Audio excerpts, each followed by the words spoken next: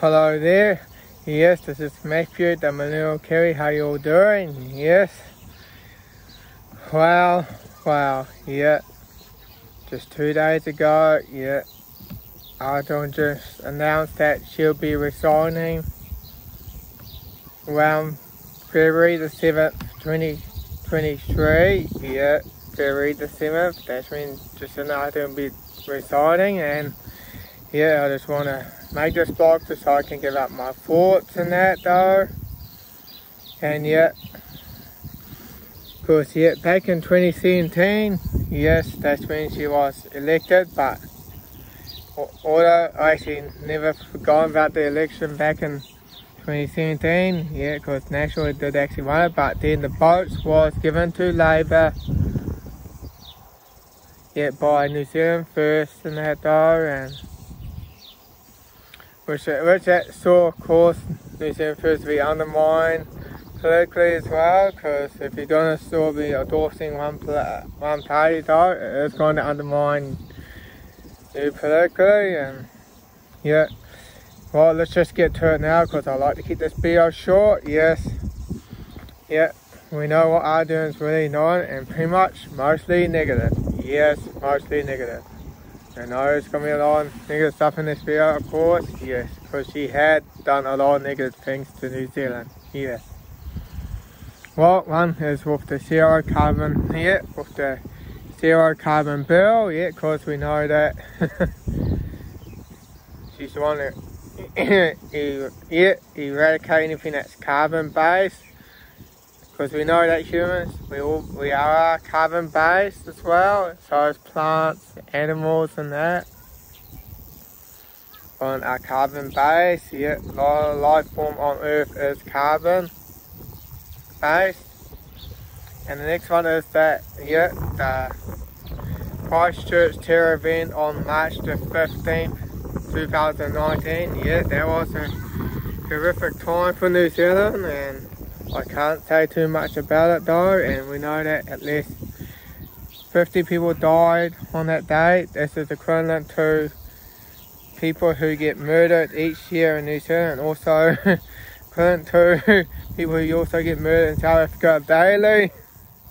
Yeah, so let's just move on from that. And yeah, when 2020 came as well, and that's when the COVID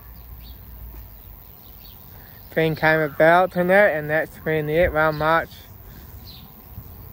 yeah, and that's when she declared the lockdown and that though, for at least over a month and that though, and yeah.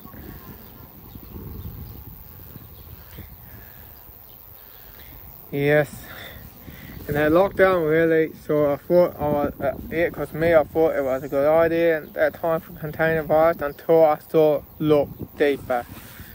Yeah, because yeah, lockdowns can really sort of affect you mentally as well. Depends how long you've been in it as well, how long you can handle it as well. And but I did get through it fine. But man, first the social distancing, you can't really hug or make contact with other people. That's the thing. Well, now it's time that we move on from that. Yeah, of course she passed a health response bill as well. It is Hitler's enabling act as well, and which allowed him to have control over Germany as well. And yeah, with the health, with the response bill, like every 90 days she had to like renew it and that, or else it had to be scrapped and that. Yeah, because health responsibility just sort of allowed police and health officials to have more powers and that. It's the thing, and you should probably look it up yourself. And yeah,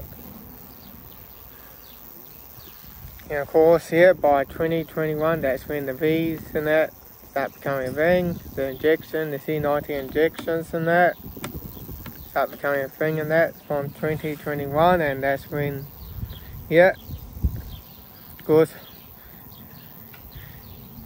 yeah, from May 2020, that's when I was starting to speak about V passes and that will come into place in New Zealand, which it had. since from December 2021 all the way to April 2022, yeah. And that's for sure left of people still coming all the way to public grounds and that, folks, and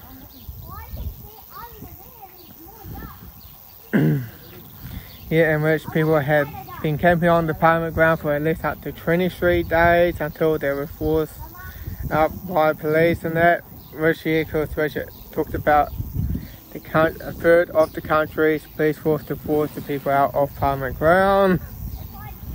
Yeah, of course, just to let them know that Ardern is really committed to accomplishing what the agendas have been put forth by the World Economic Forum. Yes, by the World Economic Forum. And well, and yes, also another one is that the closing down of the Marsden oil refinery. And yes, folks, the oil refinery is a vital part of New Zealand infrastructure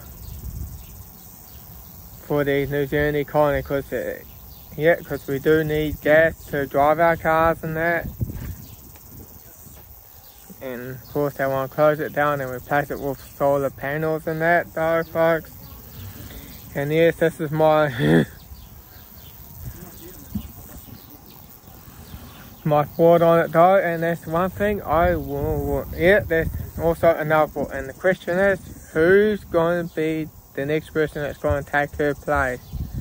And that's one thing I will not be hoping is that Nahuta and that though, the lady that was pushing the free waters and the Hipkins thing and the Maori separatist thing as well. Which, yeah, and I heard there was a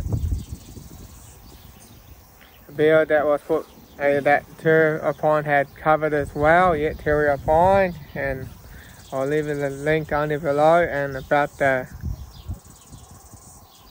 yeah, it has something about the news and journalism though, that you had to like at least speak Maori to even be a part of journalism, and you had to be like pushing the woke culture thing as well, in which that's just a no-go, and for my opinion. And of course with the free waters, that sort of allows to go and have control over water infrastructures and that, water infrastructures.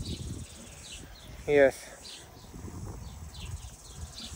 And well, another thing I wouldn't be missing when she resigned is her smile. Yeah, gosh, it is dreadful. That smile of Jacinda Ardern is absolutely dreadful. Yeah, I wouldn't be missing that. Yeah, well folks, I think that's all I got to really say, because I want to be able to be a bit long though. Although it's probably about 8 minutes now. So I'm just going to have to leave it at that, folks. Well, folks, this is Matthew, the Manil Kiwi, signing off, over and out.